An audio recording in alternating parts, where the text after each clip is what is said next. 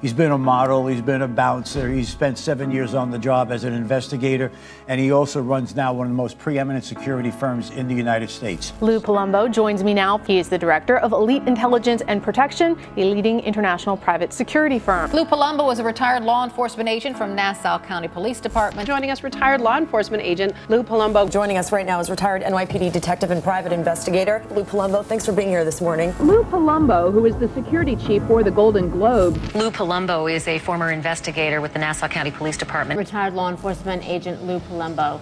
Well, I'm born and raised in New York City, attended grammar school, high school, and college. I spent a number of years in law enforcement. I've spent 40 years in the private security field.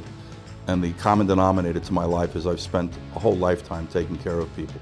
The purpose for creating Between the Lines is to try to bring focus to a lot of the topics or issues that are dividing this country today, and ultimately to enhance or guarantee a better future for our children. We're going to talk about a myriad of topics: gun control, pro-choice, gay rights, the borders, illegal immigration, the divisive nature of our politicians, the decision by the media to become extensions of our political parties. We're going to speak to a myriad of topics that I can answer or give you some kind of commonsensical, logical, and most importantly, truthful response. The exercise is to eliminate the divisive rhetoric, to try to stop this pattern that lends itself to animus and separation. We need to learn how to galvanize, not polarize. I embrace common sense logic. I empathize, to be honest with you. That'll oftentimes bring you the perspective of other people, which will help you understand better.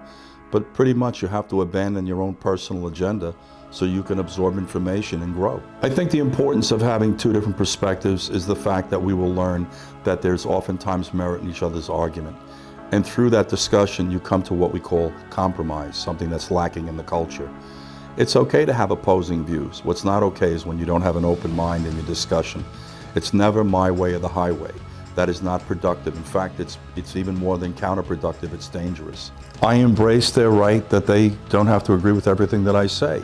And I'm not threatened by it, and oftentimes I learn from them because they might have a different perspective than I have. The exercise is to keep an open mind and be secure enough to take an information or stimulus that's contrary to what you may know or may have grown up with.